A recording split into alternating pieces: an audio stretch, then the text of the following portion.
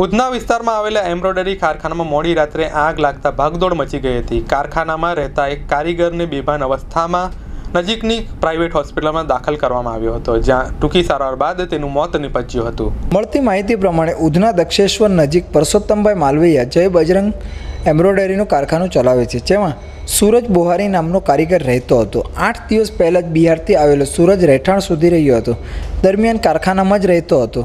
રાત્રે 11:30 કલાકે કારખાનામાં પહેલા માળે દરવાજા પાસે ઓફિસમાં જ આગ લાગતા બહાર નીકળવાની જગ્યા ન મળતા જેથી માલિક પરસોત્તમભાઈને જાણ કરી હતી, જેથી પરસોત્તમભાઈએ ફાયર સાધન વડે આગ પર કાબૂ મેળવી પોતાનો જીવ બચાવી કારખાનામાંથી બહાર નીકળી જવા કહ્યું હતું।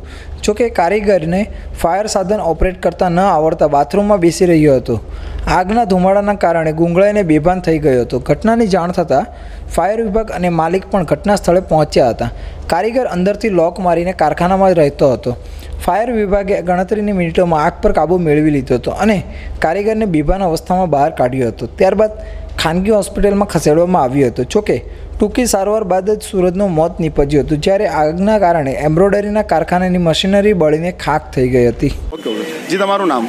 પરસોત્તમભાઈ લવજીભાઈ માલવિયા। પરસોત્તમભાઈ વ્યક્તિ કોણ છે, તમારા ત્યાં શું કામ કરતો હતો અને કેવી રીતે મોત થયું છે? સૂરજ ગુપ્તા બિહારના માન્ય એમ્બ્રોઇડરીનું કામ કરતો હતો, કારીગર તરીકે એમ્બ્રોઇડરી વર્ક મશીન ચલાવતો હતો। શું બનાવ બન્યો આખો? હું કેવી રીતે બનાવ બન્યો છે? હા, તો એનો મને ફોન આવ્યો 11-19 મિનિટે, એમ કે શેઠ જલ્દી આવો, ખાતે મેં આગ લગા। મેં કીધું ચાલ આવું છું, તો મેં 10 મિનિટમાં આ ખાતામાં પૂગી ગયો। તો તબ તક ત્યાં સુધી મારે વાત હાલતી હતી એની યારે, તો કે મેં નીચે આવ્યો ને ખાતામાં તાના ગણે એની યારે વાત હાલતી હતી, તો પછી નીચે પૂગ્યો, પછી ફોન કપાઈ ગયો। તો મેં એને કીધું તું રસ્તામાં પેલો તું પાછળ વયો જા, પાછળ એક ખિડકી છે વहाँથી કૂદી જા નીચે। बोला मैं वहाँ नहीं जा पाऊँगा। बोला सामने बाथरूम में बैठा था। मैं बोला बाथरूम में से तू बहार निकली जा ने का तो આગળ દરવાજાથી તું નીકળી। બોલા આગળ દરવાજા નહીં, સાવી અંદર લોક મારેલો હતો એને। મેં કીધું પાછળથી એક બારી છે ત્યાંથી તું કૂદી જા।